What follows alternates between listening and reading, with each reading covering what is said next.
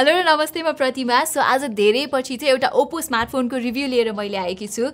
यहाँ मसँग छ ओप्पोको latest mid range phone Oppo A78 जुन चाहिँ कम्पनीले निकै राम्रो प्राइसमा लन्च गरेको छ। अब अनलाइनमा चाहिँ ओप्पो एज अ ब्रान्ड त्यस्तो धेरै कम्पिटिटिभ नभए तापनि अफलाइन मार्केटमा भने ओप्पोको फोन निकै नै लोकप्रिय हुने गर्छ। त्यसैले Oppo is among the biggest smartphone brands in the world. नेपालमा पनि यो नम्बर 4 मा नै पर्छ। ओप्पो A78 को प्राइसिङको कुरा गर्नु पर्दाखेरि चाहिँ यो फोन 8GB र्याम र 256GB स्टोरेज भेरिएन्टमा मात्रै अवेलेबल छ, जसको प्राइस चाहिँ 33,000 रुपियाँ रहेको छ। खत्रै प्राइसिङ त भन्दिनँ म, तर ओप्पो नेपालको पुरानो अब लन्चेसहरू हेर्नुहुन्छ भने चाहिँ धेरै नै इम्प्रुभमेन्ट छ है। मैले चाहिँ यो फोन चलाउन थालेको 1 हप्ता भन्दा बढी भइसकेको छ अनि फर द प्राइस ठिकै स्पेक्स छ यो फोनको। You get A 90Hz AMOLED screen, Snapdragon 680 processor, 50 मेगापिक्सलको camera र 67 वाट फास्ट चार्जिङ। तर स्पेक्स भन्दा पनि यो फोनको डिजाइन चाहिँ it really stands out. After all यो चाहिँ एउटा अफलाइन सेन्ट्रिक फोन हो, सो पसलमा गएर टच एन्ड फिल गर्दाखेरि चाहिँ फर्स्ट इम्प्रेसन्स राम्रो नै हुनु परि नै हाल्यो। यसमा चाहिँ तपाईले डायमन्ड मेट्रिक्स डिजाइन पाउनुहुन्छ जुन निकै नै अट्र्याक्टिभ देखिन्छ। फोनको पछाडिपट्टि चाहिँ हिराको आकारले बनेको यस्तो प्याटर्न छ विथ इन्टरचेन्जिङ ग्लसी र फ्रस्टेड फिनिश। झन् सर्टन एङ्गल्समा लाइट पर्दाखेरि त यस्तो पर्पल साइन पनि देखिन्छ which looks really Kul. Plus ओप्पोले चाहिँ यो डिजाइनलाई कम्प्लिमेन्ट गर्ने फ्रस्टेड फिनिसकै केस पनि प्रोभाइड गर्छ। एनिवे यो फोनको ब्याक चाहिँ ग्लसी भए तापनि फ्रेम्स चाहिँ म्याट छ, सो ग्रिप चाहिँ राम्रै छ यो फोनको। हातमा लिँदाखेरि त्यस्तो चिप्लिहाल्ने चाहिँ हुँदैन। फोनको अगाडिपट्टि चाहिँ तपाईँले 6.43 इन्चेसको AMOLED स्क्रिन पाउनुहुन्छ। बटमको चिन चाहिँ यहाँ ठुलो भएर हल्का भद्दा चाहिँ देखिन्छ, बट त्यो इग्नोर गर्ने हो भने चाहिँ the quality of the screen यहाँ एकदमै राम्रो भएको तपाईँहरूले पाउनुहुन्छ। यहाँ चाहिँ डिस्प्लेको कलर सेचुरेसनदेखि लिएर ब्राइटनेस अनि contrast level is as good as it gets in this price range. So भिडियोहरू हेर्दाखेरि चाहिँ निकै भाइब्रेन्ट देखिन्छ। पर्सनली मलाई चाहिँ नेटफ्लिक्समा मुभिज र सिरिजहरू बिन्ज वाच गर्न चाहिँ निकै नै राम्रो लाग्यो यो फोन। यहाँ चाहिँ वाइडब्यान्ड L1 सर्टिफिकेसन भएकोले मुभिजहरू HD मा नै स्ट्रिम हुन्छ। यसमा चाहिँ अब 2टा स्पिकर्स पनि छ जसको कम्बाइन्ड आउटपुट चाहिँ लाउड नै लाग्यो मलाई। सो मल्टिमिडियाको एक्सपिरियन्स पनि यो फोनको इट्स रियली गुड। अर्को कुरा चाहिँ ओप्पोले यहाँ optical in display fingerprint sensor पनि डिस्प्लेभित्र दिएको छ which AIDS to the premium feel.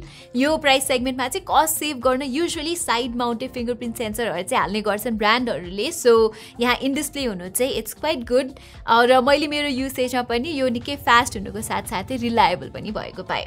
मलाई ओप्पो A78 को अर्को मन परेको कुरा भनेको चाहिँ यसको ब्याट्री लाइफ पनि हो। नर्मल युसेजमा 2 दिनसम्म त मजाले नै चल्छ यसको ब्याट्री, हेभी युसेजमा पनि 1 दिनसम्म चाहिँ यसले तान्न सक्छ। अनि यहाँ चाहिँ तपाईँले 67 वाटको फास्ट चार्जिङ सपोर्ट पाउनुहुन्छ and the charger is inside the box नै, जसले चाहिँ 5% देखि 100% सम्म चार्ज गर्न चाहिँ 1 घन्टा मात्रै लगाउँछ यो फोनलाई। लाइकवाइज फास्ट चार्जिङबाट हुने ब्याट्री डिग्रेडेसनबाट बचाउनको लागि ओप्पोले चाहिँ यहाँ आफै डेभलप गरेको ब्याट्री हेल्थ इन्जिन इन्क्लुड गरेको छ, जुन टेक्नोलोजी ओप्पोको फ्ल्यागसिप फाइन्ड सिरिजमा मात्रै हुने गर्थ्यो। ओप्पोले क्लेम गरे अनुसार यो टेकले गर्दाखेरि चाहिँ ब्याट्री हेल्थ 4 वर्षसम्म जस्ट 20% ले मात्र डाउन हुन्छ अरे। अनि ब्याट्री हेल्थ पनि यहाँ फोनको सेटिङ्सबाट नै चेक गर्न मिल्छ। आइफोनहरूमा कमन भए तापनि एन्ड्रोइडमा चाहिँ खासै भेटिँदैन यो फिचर। सो यो पनि ओप्पो A78 को एउटा राम्रो पक्ष हो भन्न सकिन्छ। त्यस्तै ब्याट्री हेल्थ मेन्टेन गर्न तपाईँले 80% पछि चार्जिङ स्लो गर्न पनि सक्नुहुन्छ। Okay, moving on. Oppo A78 मा we get क्वालकमको Snapdragon 680 4G chipset जुन चाहिँ एकदमै कमन छ यो प्राइस रेन्जमा। हुन त यो चिप पर्फर्मेन्स भन्दा पनि ब्याट्री एफिसिएन्सीलाई बढी प्रायोरिटाइज गर्छ, तर ओप्पो A78 को ओभरअल पर्फर्मेन्स चाहिँ अरू स्न्यापड्रागन 680 भएको फोन भन्दा अलिकति अनअप्टिमाइज लाग्यो मलाई। र यो कुरा चाहिँ गेम खेल्दा अलि बढी नोटिस हुन्छ। स्टिल क्याजुअल गेमहरू खेल्नुहुन्छ भने चाहिँ PUBG मोबाइल 30 FPS सम्म खेल्न मिल्छ स्मुथ ग्राफिक्समा। झन् कल अफ ड्युटी मोबाइल त 40 FPS मा पनि खेल्न मिल्छ। मल्टिप्लेयर मोड त 60 FPS मा नै रन हुन्छ। म्याकरिना जस्तो लो डिमान्डिङ गेम चाहिँ 60 FPS मा नै चल्छ लोएस्ट सेटिङमा, तर मैले अघि नै भने जस्तै टाइममा फ्रेम ड्रप्स चाहिँ हुन्छ। सफ्टवेयरको कुरा गर्नु पर्दा यहाँ चाहिँ यु गेट कलर OS 13 जुन चाहिँ रेगुलर एन्ड्रोइड 13 भन्दा अलिकति हेभी छ। सो युआईहरू एस्थेटिकली प्लिजिङ भए पनि र धेरै फिचर्सहरू भए तापनि अलि स्लगिस चाहिँ यहाँ फिल हुन्छ, स्पेसली एप खोल्दा र स्विच गर्दाखेरि चाहिँ स्लिमलेस छैन भनौँ न एक्सपिरियन्स। यो फोनको र्याम म्यानेजमेन्ट पनि मलाई एभरेज मात्रै लाग्यो एपहरू चाहिँ धेरै टाइमसम्मको लागि मेमोरीमा बस्दैनन् यहाँ मैले चाहिँ 8GB को भर्चुअल मेमोरी पनि एड गरेर हेरेँ बट पर्फर्मेन्स खासै इम्प्रुभ भएको चाहिँ मैले पाइनँ सो OPPO A78 को पर्फर्मेन्सलाई चाहिँ म B स्कोर मात्रै दिन्छु एनीवे क्यामेराको कुरा गर्नु पर्दाखेरि चाहिँ यहाँ तपाईले 50 मेगापिक्सलको प्राइमेरी र 2 मेगापिक्सलको म्याक्रो लेन्स पाउनुहुन्छ अल्ट्रा वाइड एंगल क्यामेरा चाहिँ छैन यो फोनमा तर त्यो बाहेक यो प्राइमेरी 50 मेगापिक्सलको क्यामेरा चाहिँ प्राइस अनुसार ठिकै नै छ अब यो प्राइस ब्र्याकेटमा चाहिँ बब्बाले फोटो खिच्ने फोन त पाइदैन तर सोशल मिडियाहरुमा शेयर गर्न लायक फोटोजहरु चाहिँ यो फोनले खिच्छ चिपसेट धेरै पावरफुल नभएर फोटोजहरु प्रोसेस गर्न चाहिँ टाइम लगाउँछ यसले तर प्रोसेस गरिसकेपछि आउटपुट इज डिसेन्ट नै एट टाइम्स फोटोजहरुमा एक्सपोजर मेन्टेन गर्न चाहिँ अलिकति स्ट्रगल गर्छ है र कलर्सहरु पनि हल्का भाइब्रेन्ट नै आउँछ पोर्ट्रेट्सहरुमा एज डिटेक्सन चाहिँ राम्रै छ हाउएभर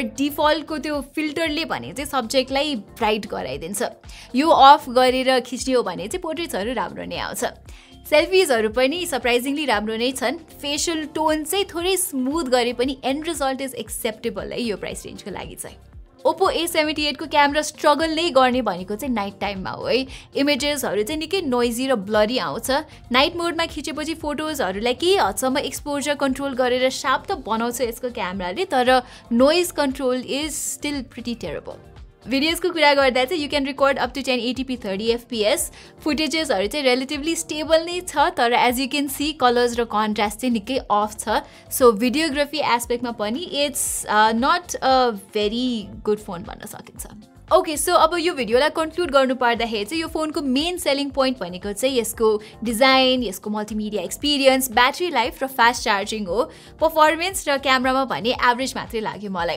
तर 33,000 प्राइसको लागि it's not a deal breaker जस्तो लाग्छ मलाई र यो फोनमा चाहिँ 256GB स्टोरेज पनि छ so that is also a plus point अब यो प्राइस रेन्जमा चाहिँ अरु अल्टरनेटिभ्सहरु त छ जस्तै Samsungको Galaxy A24 जसको क्यामेरा र software experience is better than the OPPO A78 तर डिजाइन फास्ट चार्जिङ र स्टोरेजमा चाहिँ कम्प्रोमाइज गर्नुपर्छ तपाईहरुले त्यस्तै यो रेन्जमा 5G फोनहरु हेर्दै हुनुहुन्छ भने चाहिँ Redmi Note 12 5G is also a good option but यो 30,000 को प्राइस रेन्जमा आउने सबै फोनहरुमा आफ्नै कमी कमजोरीहरु छ so yeah OPPO A78 is definitely not a bad deal so everybody यही नै थियो हाम्रो OPPO A78 को फुल रिभ्यू तपाईहरुलाई यस्तै टेक कन्टेन्ट हेर्नमा रुचि छ भने चाहिँ don't forget to subscribe to our channel र व्हाइल यु आर देयर त्यो नोटिफिकेशन्स बेल पनि थिचिदिनु होला यति भन्दै म प्रतिमा अधिकारीलाई बिदा दिनुहोस् धन्यवाद